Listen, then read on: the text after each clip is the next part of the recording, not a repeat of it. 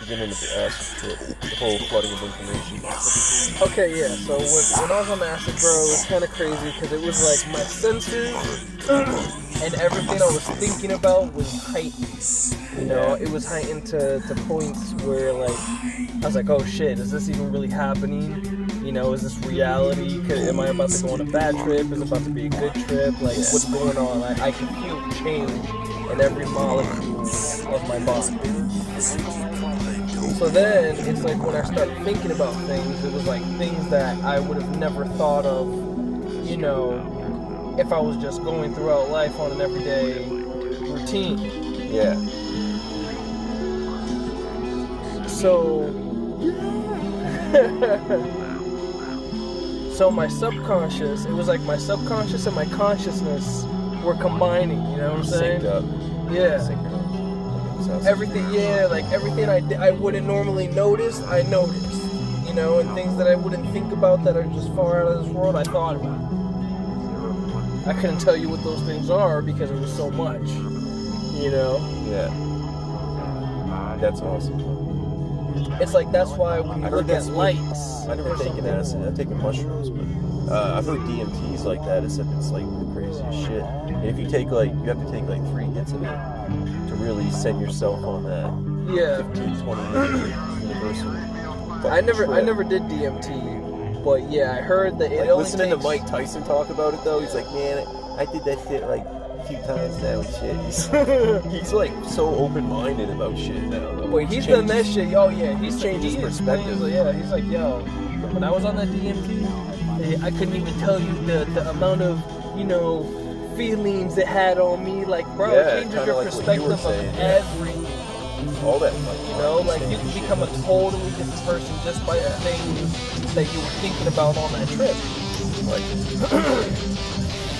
yeah, he's like any drug I was mad, you know, but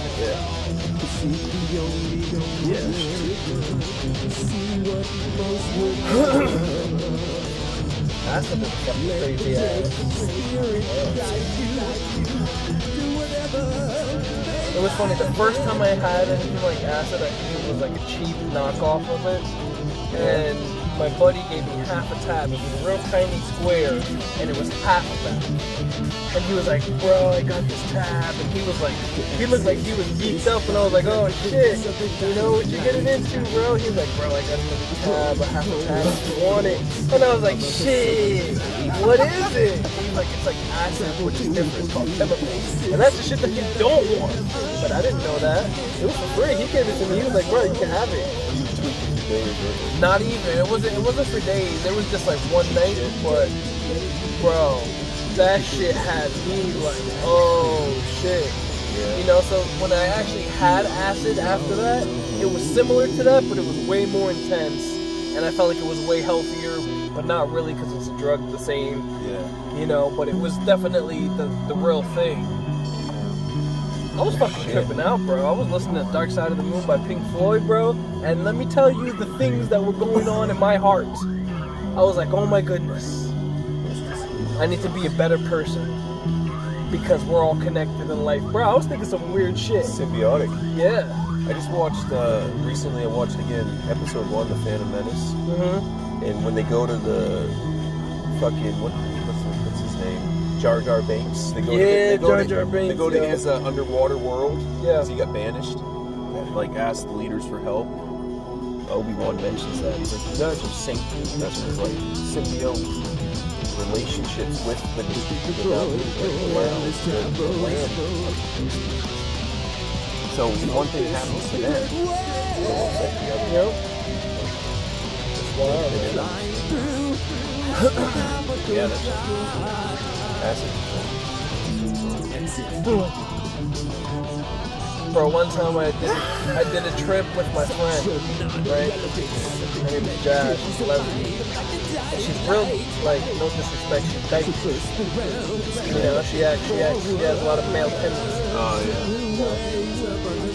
So, we went on a trip and we went to her friend's house and they were all tripping too. On the beginning of that trip, I did not feel comfortable, bro. I felt ill. It was bad. I was like, yo, You know, they were all good, and if it wasn't for them, I would have probably went on a worse trip. But I told her, I was like, yo, Jazz, I'm not feeling too well. This trip is not good for me. I need to go home. And like a G, yo, like a good friend, she was like, all right, bet, I got you, I'm pulling with you. You know, making sure you're good. And so we dipped out, and let me tell you, bro, when I walked out of that house, first of all, when I was in that house, bro, I felt like there was like an energy vampire stealing my energy, bro. It was crazy, bro. I felt like I couldn't move. I was just staring at the TV, and I was like, oh no, like this is bad, yeah. And when you're in that state of mind, bro, with a drug like that, it takes a hold of you, bro. So whatever goes on mentally is what's going on physically. If you think you can't move, bro, you're not moving. Let me tell you. So I was like, yo, I need to get out of here before this shit gets worse. I step outside, bro, and I see the cars passing by on the street. Mind you, it's nighttime. It's like 8 o'clock.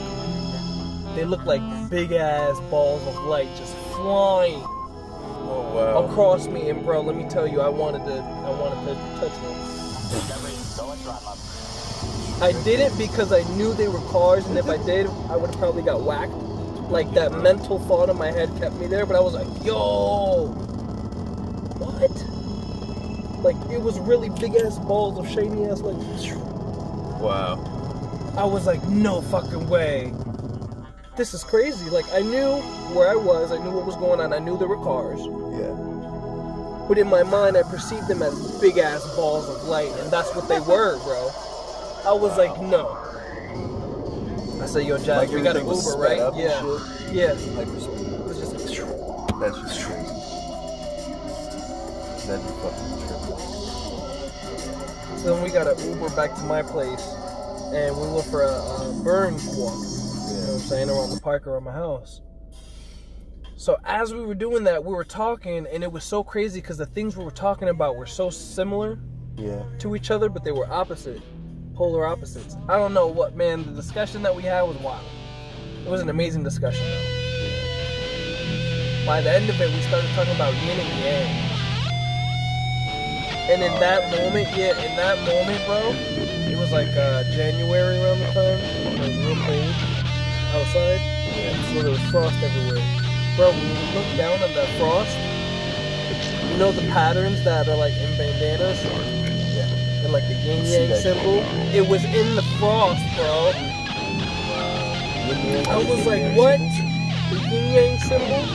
And the like different symbols that are on bandanas. That style. All of that. Yeah, bro. It was all in the frost. You know when you get the frost, I've seen some crazy shit before, like the way that, those giant snowflakes are. Yeah. Well, so we were looking at the frost, and I thought it was just me. I said, yo, Jazz, I think I'm tripping because this frost, you know what the fuck frost looks like? It looks the same every time. It never changes. But because I was on acid, because I was thinking about it.